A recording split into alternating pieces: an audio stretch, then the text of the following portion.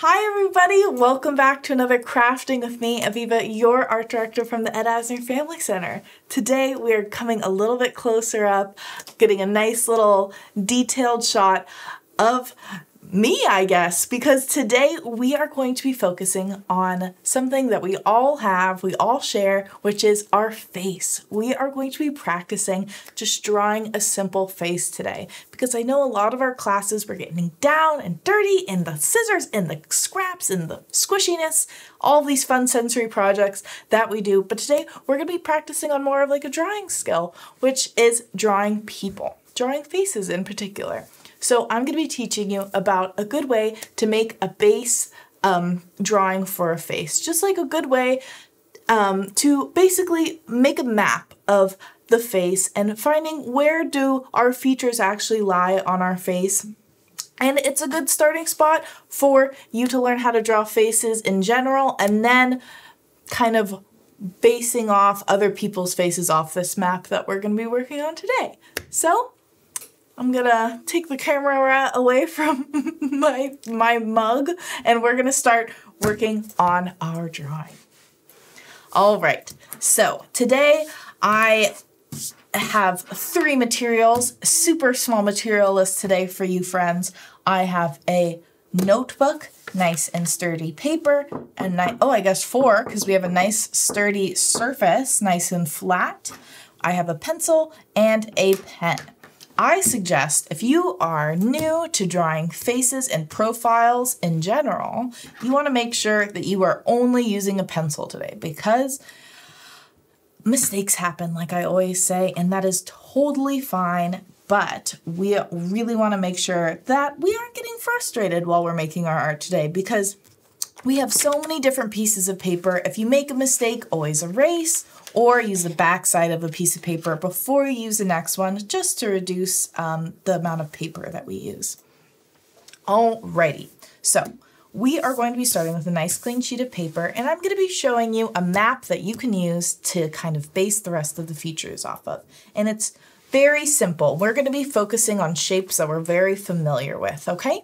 And so we are going to be starting with the letter T, a nice big letter T. And you're going to notice that I'm turning my paper a little bit. For me personally, it helps when my paper is turned slightly so I could get a nice view of I write personally with my right hand, so it makes it easier for me to draw. But if it makes it easier for you to draw this way, or sometimes I even see people draw upside down, but that comes with some practice. So I'm just going to be starting like this today. We're going to start with our letter T, okay? I'm going to be starting with my T, and it's going to be a pretty long top line and a nice line coming down to the bottom here, okay? And so we're going to start with our T, and then on the sides of the T are going to be 2 circles. We're going to make a big circle on the top, and I'm only going to be doing it towards the upper part, but we're making sure that that tip of the T is inside that circle. And we're going to do the same thing to the other side. Okay, just like that. And then we are going to be making a second circle underneath that are kind of crossing over. And these are all shapes that we're very familiar with. We all know how to draw a circle and we all know how to draw a T. And your circles don't have to be perfect. You see my circles, I kind of like to go over them a few times. And I want you to also notice that I'm not pushing hard on my pencil. I see a lot of the friends that come and participate in a lot of our classes here at the Ed Asner Family Center are pushing very hard on their pencils, and it makes it really hard to erase later on. So I'm using a very light hand.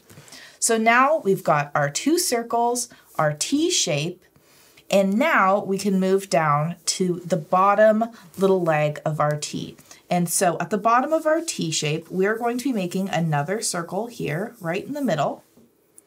2 little circles on the end, on the sides, I mean, just like this. And I'm sure you can kind of start to see a face within our shapes that we're making. And then right below these 3 circles, we're going to be making 2 more circles side by side. No overlapping here. Just like that. And then starting at the top of our circle here, we are going to be making one more bigger circle going all the way around.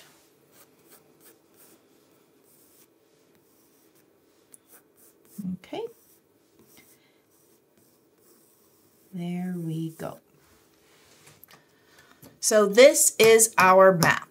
We are going to be using these shapes to find the features within our little guide that we've just made, okay? So let's start with the eyes. I always love to start with the eyes because then we can just work our way out and around. Some people like to start with the face shape, but we are really just focusing on our face features today. So we're going to start with the top line of the eyes. So sometimes I like to suggest getting a mirror going. Oh, hello.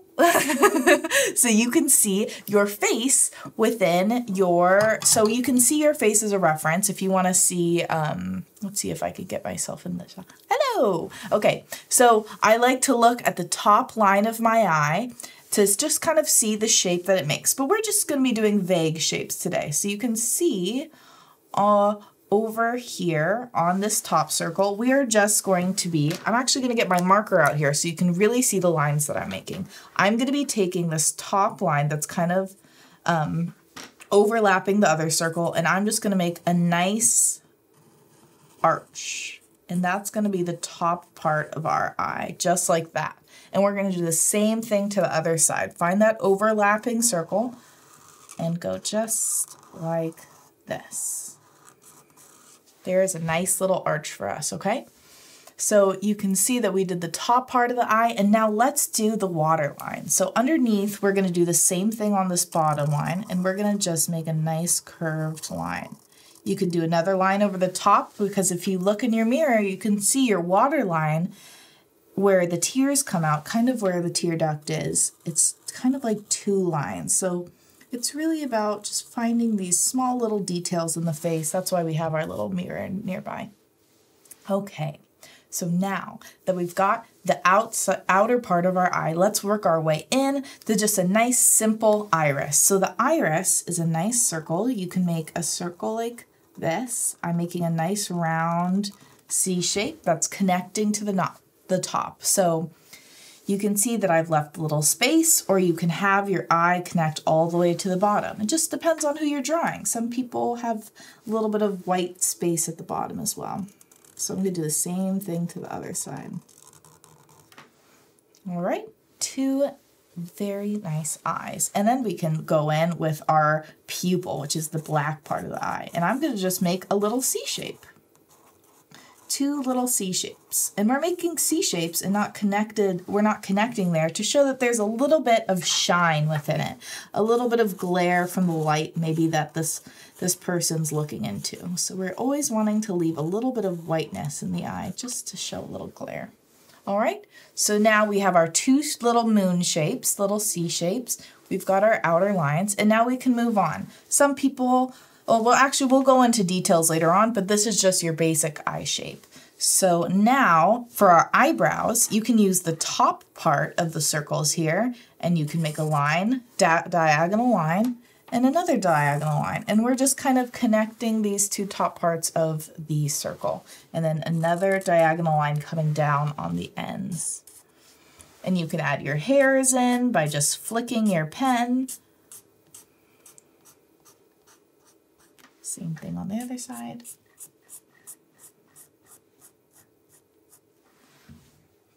Nice eyebrow shape. And then we can start working our way down to our nose. So you can see that our three circles here already have kind of like a vague shape of a nose. So what we're going to be doing is we are going to be starting on the left circle, making a nice curve, another C shape, and then an opposite C on the other side, just like this. And then just kind of following this line on the bottom, going back up to our middle circle here, bringing it around and connecting it back. And now that we've got our basic nose shape, because you can see sometimes that there's a little like bump here from the tip of the nose. You can even add a little line in to show the little bump in the middle. And then you could just add a nice swoop up to the eye, just to show that there's a little bit of an arch there for the nose. You can do it on the other side as well, totally up to you. I'm gonna just keep it on one. You could also do a little one on the other side. All right, and then to move on to the mouth, we are going to be using these two bottom circles here. I am going to make just a little V shape here. For the Cupid's bow, that's going to be the little lip part here at the top. It's usually this little V shape that we all have. Some people don't have that though. So if you are drawing someone that doesn't have a very defined Cupid's bow, you can just curve that over and just connect those two circles with a nice curved arch. But we're going to make a little Cupid's bow, curving around those circles on both sides, just like that. And then you can make your person smiling or frowning. I'm going to give them a light smile today just by connecting this line with a nice curved line to the edge of my circle, and the same way to the other side. Just like that. And now you can take these two circles here. It kind of looks like buck teeth right now. We'll be erasing everything at the end. And I'm just going to be making a nice arch that goes from the middle here to the other side of the lip. And then just connecting our lines to that arch that we just made for our top lip. And now for the bottom lip, it's going to be another little rainbow shape, just following this bottom part of our circle. I don't like to connect the bottom lines though to our top lip, because you can see that on, let's see if I could get a good look. It kind of fades. Our lines aren't, you want to make sure that they're not super, you want to make sure that your lines aren't always connected, because sometimes like parts of the face kind of blend in and fade into our skin. And so we don't want to make it look too structured, and we just kind of want to make it look blended together. So now we can add in our small details. I like to add little curved lines on the side of the mouth for the cheeks. You can add a little upside down little rainbow arch underneath the mouth for the chin. You can add a little line above the eyes, curved line above the eyes for the eyelid. Maybe some eyelashes. Everyone has different shaped eyelashes. Mine are pretty straight, but I'm adding some curved ones. To make eyelashes, what I do is I just push on my pen. Let's see if I could get a good view here. I'm going to start on the end here of the eye. I'm pushing on my pencil and curving as I let go on the top, and very lightly letting go on the top to get that nice point that we're looking for eyelashes. So I'm pushing and letting go. Just like that. It takes practice. Eyelashes have always been hard for me. And now you can do some bottom lashes. Everyone has bottom lashes.